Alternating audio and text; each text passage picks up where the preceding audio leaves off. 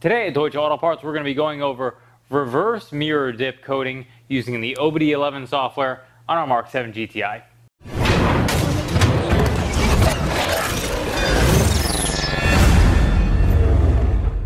Okay, so once we have our OBDeleven all hooked up, if you're not familiar with the process of doing so, we have a video explaining all of that, which we will link to here where you can check that out.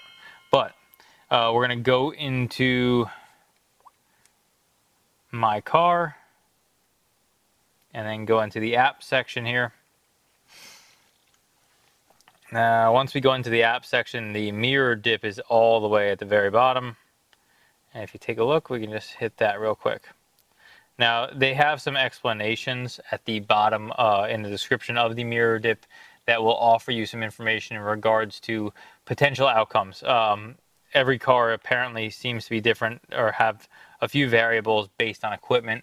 I don't have any details specifically about that, but I can tell you what has seemed to work for us with this vehicle. And so what we're going to do is go ahead and go to change the value, select on, and then you hit the check mark to use your credits for the mirror dip. It will then say success. Okay, now that we have our app coded, we're actually going to go into our infotainment unit. We're going to go to car, and then we're going to press setup. Now once we go into our mirrors and wipers here, you're going to see two new options here for the mirrors. Lowering and reverse is one of them, so you're going to check that box. Ours is already checked, so all you would do is check that box and you can go back.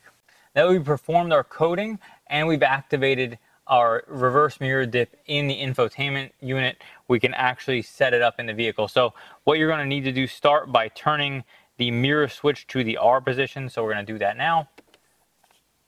And then you can put the vehicle in reverse. Now also keep in mind, if you should not have the car running when you're doing this, just ignition on. Obviously you don't want to make sure you don't hit anything, and having the engine running could put you in that position. So just key on, and we're going to put our vehicle into reverse.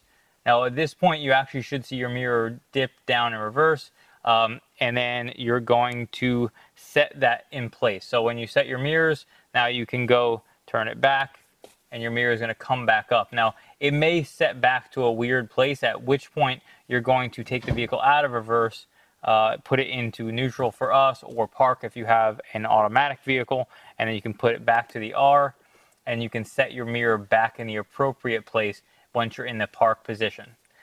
Now we have completed our reverse mirror dip coding and installation. Thank you so much for watching. If you like this video, be sure to give it a thumbs up and subscribe for more like it.